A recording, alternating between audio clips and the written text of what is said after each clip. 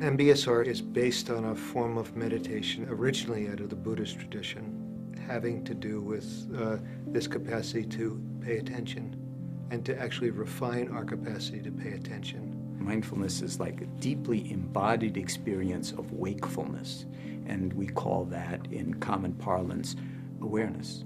And we only are alive in one moment, and that's this one, now.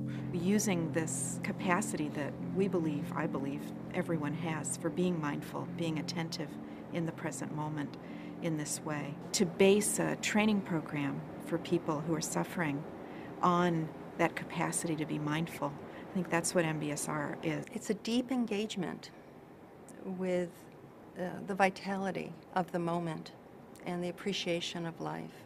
And all of this is done both alone and as a group, so that it has the sense of the community learning to it. In the MBSR classes, we get a whole bunch of people together, and people begin to talk about what's really going on. And there's a great relief because people realize I'm not alone with my anxiety or my depression or feeling overwhelmed or the whole plethora of our human condition. And so I think there's a breath of fresh air of people really wanting to have a meaningful encounter with another human being. And I think there's a hunger to connect, to be real, to be loved, to be seen, to be understood, to be respected for where you are, to be honored. It's also utilizing the latest in neuroscience discoveries about something called neuroplasticity. And neuroplasticity is essentially this idea that the brain can be shaped by our experience. So MBSR is also, because it's repetitive, because people practice when they're in class. They practice the meditation methods when they're at home.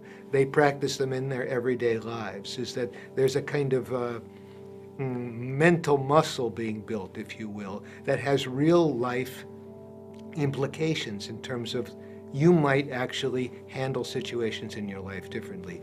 The things that used to stress you out might not stress you in the same way. Stress is the word that John used in '79 when he was coming up with the course. It was his word for the Buddhist term dukkha, which means suffering, but it means that quality of things just not being right. And it's a great word to use for what we're doing. We're reducing the effects that stress might have on the body. But really what we're reducing is the way that people get lost in their pain and suffering and forget that there is this inherent capacity to come back to balance and ease in our lives.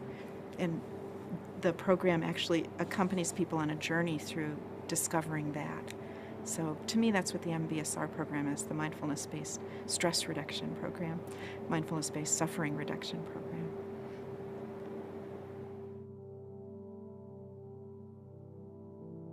I started talking to physicians at UMass, asking them questions like, well, of all your patients, what percentage of them would you say you help? And again, remember, this is now 1979. And I was completely astonished by their responses. They said, well, maybe 20%, 15%. And I said, well, what happens to the others? They said, well, some get better on their own, and the rest. But what if you sent your patients to a place where, we could take that time and help them to tap into deep inner resources that they have simply by virtue of being human. So I wrote out a 4 or 5 page proposal, and I directed it to the ambulatory care department in the hospital. And I said, I'll do this 2 days a week for virtually no money. I mean, just pittance. And they said yes to it. We'll try it. And of course, we had to decide, well, what would we call this? Well, in 1979, you weren't going to call it the Mind-Body Clinic. You weren't going to call it alternative medicine. Why don't we just call it stress reduction? Anybody can relate to that. Everybody can relate to that. Let's make the mouth of the funnel as big as possible and bring people into the system. Because most of the people who will be referred to the stress reduction clinic, they are falling through the cracks of the healthcare system. I came as an intern. I was the first intern in the stress reduction clinic in 1981. I started in 1984 when there was just John and Saki. It was very informal. John used to test the air quality in the hospital just to see if you could breathe, because we were in the basement over the animal lab. The first 10 or 12 years, we were a pretty well-kept secret. We had no windows.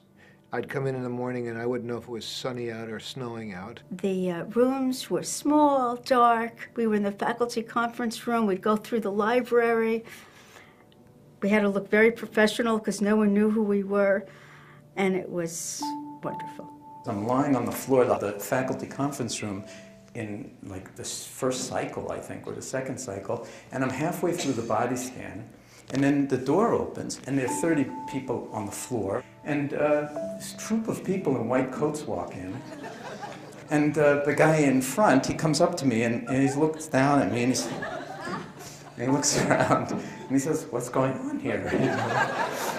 This is in 1980, and I say, "Well, this is the first, this is the new stress reduction program in the hospital." He's this guy barefoot and karate gi, and all these people like lying on these colorful mats, and he's got a retinue of people, and he says, "Well, we have this room reserved for this time."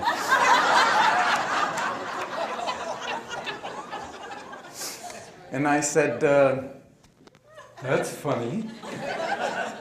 I thought, I made sure that we had it reserved. I double-checked, I triple-checked, you know, and so he looks around and he says to me, "Are these our patients?" And I said, "Yes, they are."